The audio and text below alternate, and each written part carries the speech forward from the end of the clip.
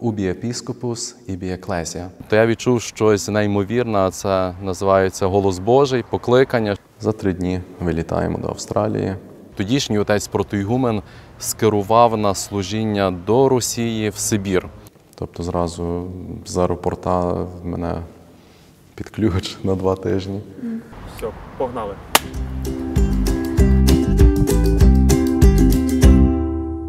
Слава Ісусу Христу! Слава навіки! З вами Падре Серж і Оля.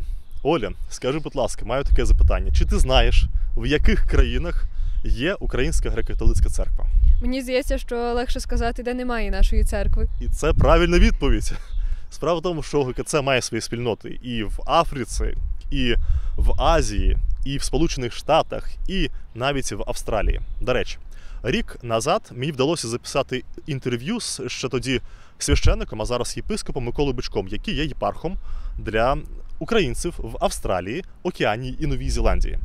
І цікава річ, рік часу він ніяк не міг виїхати з України до місця свого служіння, очевидь, з причини коронавірусу.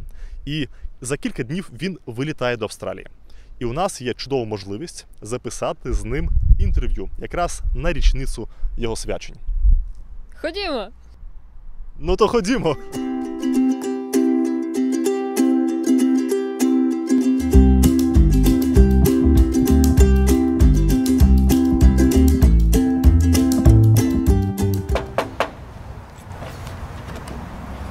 Христос Воскрес! Воістину Воскрес! Благословіть, Владико! Хай благословить вас Господь, Отець, Син і Святий Дух! Амінь. Владико, ми рік назад з вами зробили відео, записали ще перед вашими свяченнями на американському континенті. І ось рік проминув, і зараз ви за кілька днів вилітаєте до своєї пастори на Зелений континент. І хотів би задати вам сьогодні також декілька запитань. Хочу вас познайомити з Олею. Оля є теологинею, вчиться на першому курсі в Українському католицькому університеті, і вона має до вас декілька запитань. Дуже радо дам інтерв'ю, отож йдемо, мерщій. Владико, розкажіть про ваш шлях до монашого життя. Мій шлях до монашого життя почався з мого рідного міста Тернополя, де я, будучи ще малим юнаком, до речі, цікавий факт, недавно я відкрив сам для себе, що коли я мав катехізацію в теперішньому катедральному соборі непорочного зачаття, в той час саме тоді були ці редемтористи. Хоч я до кінця ще тоді цього навіть не усвідомлював, але коли зараз я переглянув певні документи, свідоцтво про закінчення, власне, цієї катехізації, я побачив нашого одного священика, який зараз служить в Америці. І тому це було таке перший мій дотик, запізнання з редемтористами. Звісно, з плином часу, коли я вже ставав дорослішим, я ходив до храму редемтористів, я з ними разом молився, я з ними разом інколи навіть проводив свій вільний час, свої канікули.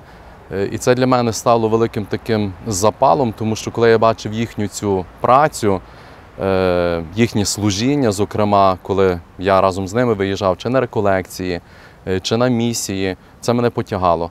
Тобто я відчув щось неймовірне, це називається голос Божий, покликання, що кличе мене саме до цього монастиря, щоб також присвятити своє життя служінню Богу та людям. Кожна людина перед тим, як стати богопосвяченою особою, вибирає певний монастир. Розкажіть про ваш шлях такого богопосвяченого життя. Коли церква вийшла з підпілля, перший храм, до якого я попав, це був новозбудований храм отців редемтористів, храм Успення Матері Божої. Цей храм, він є визначний, тому що саме ще до, скажімо, легалізації нашої церкви там були редемтористи, але він був підірваний 1962 року, і це практично перший храм, який повстав в Тернополі після незалежності України. Саме тому я ходив до цього храму. Спочатку до каплички невеличкої, але згодом завдяки також місту, яке чулося відповідальним якось відбудувати цей храм, відповідно я вже ходив до храму. На початках дуже цікаво було, тому що наші священники, монахи, редемтористи, вони навіть не мали де жити, вони жили по квартирах. оскільки треба було все відбудовувати, монастирі, також якось творити це спільне життя, тому що монастир – це не кожен окремо живе, а це є спільнота редемтористів. Коли говорити про моє формування як редемториста, про своє покликання, я хотів би зазначити двох священників-редемтористів. Один – це з такого старшого покоління, який вже відійшов у вічність декілька місяців назад. Це отець Михайло Шевчишин, який походив з тої такої старшої плеяди редемтористів, який знав також навіть блаженних, відомих місіонерів. І він для мене був таким дуже гарним прикладом і передав мені, зокрема, скажімо, цю історію підпільної церкви. Інший священник, який мав великий вплив також на формування мого покликання, це і отець Володимир Вонс. На той час йому було всього 35 років. І саме він вже як молодий редемторист, практично з ним я більше часу проводив. З ним я також інколи подорожував, він дуже часто приходив до мене додому, ми інколи навіть грали на акордеоні, він на баяні. Різні ситуації були, і навіть через таке формувалося моє покликання.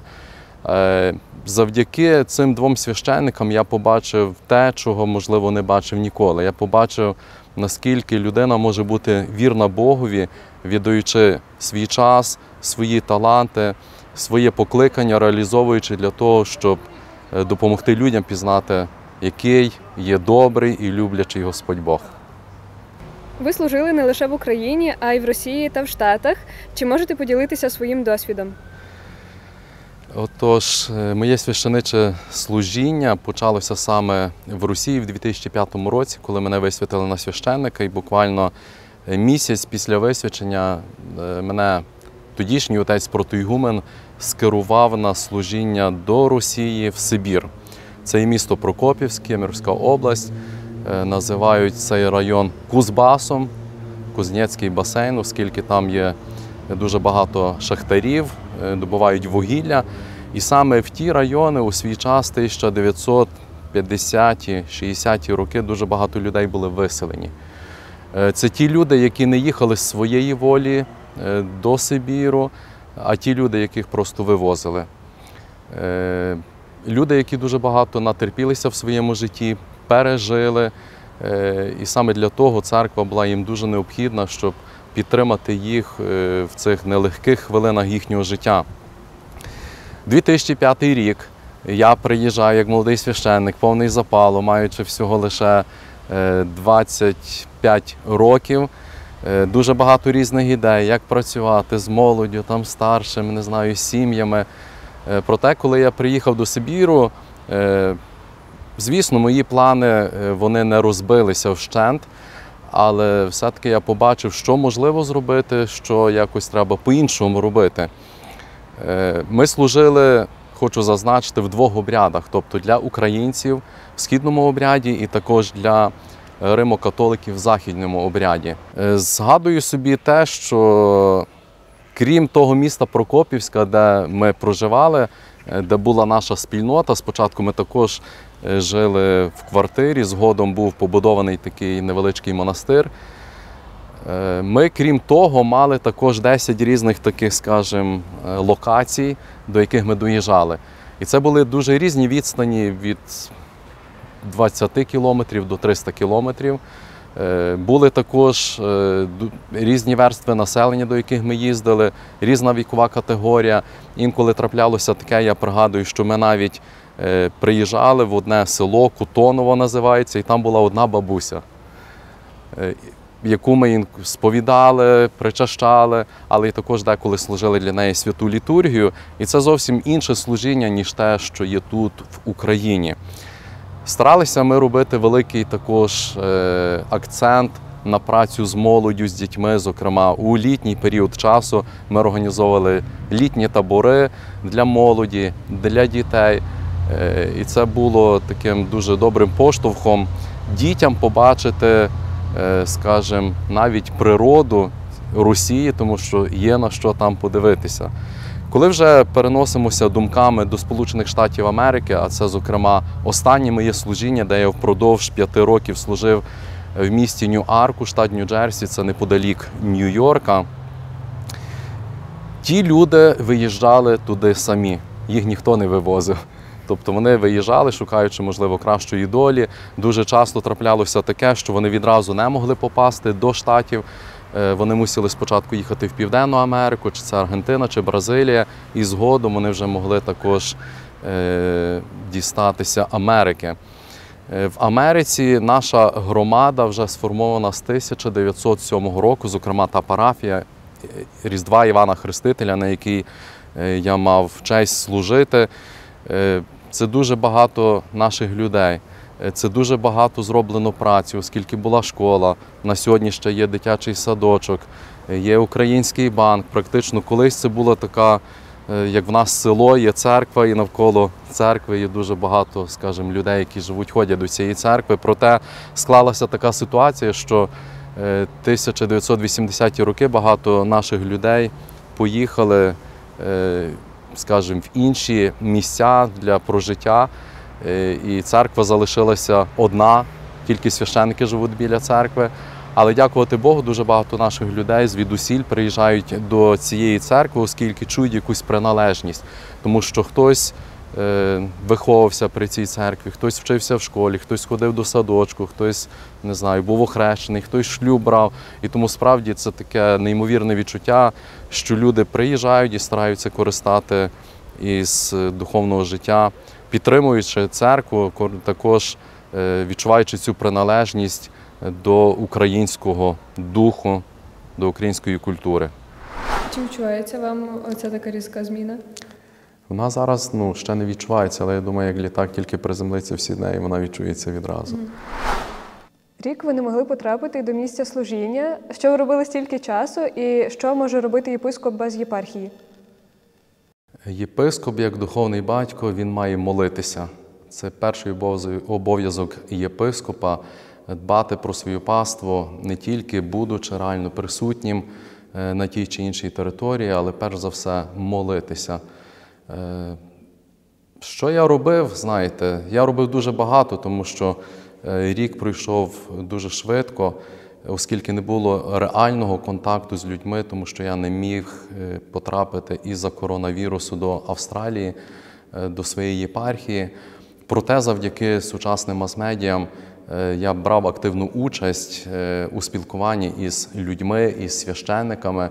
Зокрема, кожного місяця ми мали ті чи інші тематичні зустрічі з священниками, з Владикою Петром Стасюком, який чекає на мій приїзд, який вже відходить на емеритуру.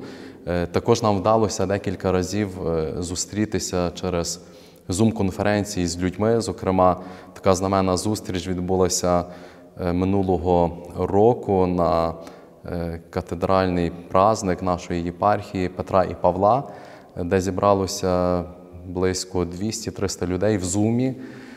Це була така, скажімо, перша нагода мені, як нововисвяченому єпископу, з ними поспілкуватися. Для них це було також дуже добрий час побачити мене, задати ті чи інші питання.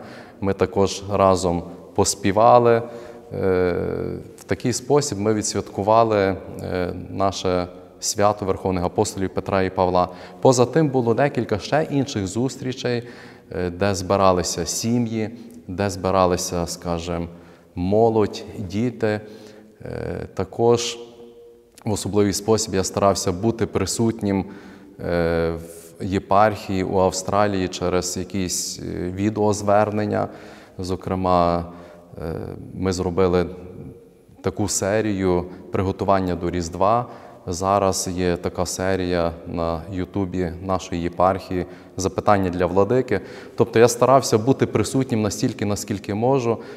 І зараз, дякувати Богу, я вже маю документ, і за декілька днів я відлітаю до Австралії. Ви ще ніколи не були в Австралії, зате через декілька днів ви потрапите туди як єпископ. Якими є ваші очікування? Перше моє таке знайомство із Австралією відбулося саме в січні минулого року, коли мене Святіший Отець Франциск Папа Римський проголосив на єпископа. Саме тоді, пригадуєте, Австралія була в вогні. Була жахлива пожежа, де дуже багато людей втратили свої домівки, дуже багато тварин позбулися життя. Тобто Австралія тоді була у всіх на слуху. Проте зараз, коли я потрапляю до Австралії, звісно, у мене є дуже багато різних очікувань, дуже багато різних сподівань. Напевно, що люди мають певні якісь також свої очікування і сподівання відносно мене, як нововисвяченого єпископа, який за певний час буде інтронізований на єпарха Верховних апостолів Петра і Павла в Австралії, Новій Зеландії і Океанії. Тобто це вже говорить про те, що це не тільки одна країна, це декілька країн, в яких я ніколи не був, але до яких мене кличе Господь Бог. Апостоли у свій час також ніколи не думали, що вони підуть на кінці світу проповідувати Євангеліє. Євангелист Матей у 28 розділі пише такі слова: «Ідіть і навчайте всі народи, хрестячи їх в ім'я Отця і Сина і Святого Духа». Саме тому апостоли також пішли на кінці світу, проповідуючи Євангеліє. І зараз тими сучасними апостолами є єпископи, є священники, є монаші згромадження, які покликані донести добру новину до кінців землі.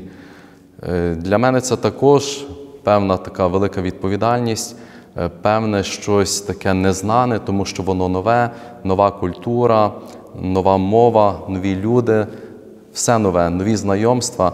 Проте я вірю, що Господь мене не покине, і Господь буде мені товаришити в цій моїй мандрівці, в цьому моєму новому служінні як єпископа. Ви були і в Росії, і в США, і за декілька днів ви будете вже в Австралії. Як це життя в дорозі? Наше життя – це і постійний рух. Навіть перебуваючи на конкретному місці, ми все одно, коли кудись рухаємося, маємо якісь цілі, здобуваємо щось у нашому житті. Коли говорити про моє життя, справді, воно постійно в дорозі, воно постійно в русі. Треба дивитися, чи не забагато ти багажу маєш, деякі речі треба лишати, деякі, можливо, нові купляти. Але це життя є дуже цікаве, тому що ти не є прив'язаний до того чи іншого місця, ти є вільний.